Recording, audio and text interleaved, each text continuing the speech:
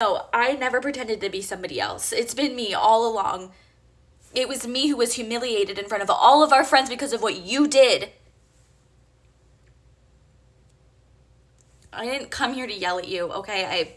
I really didn't. I just came to tell you that I know what it feels like to be afraid to show who you are. I was. You should know better than anybody that I was. But I'm not anymore. I don't care what people think about me because I believe in myself now. And I know that I'm going to be okay no matter what.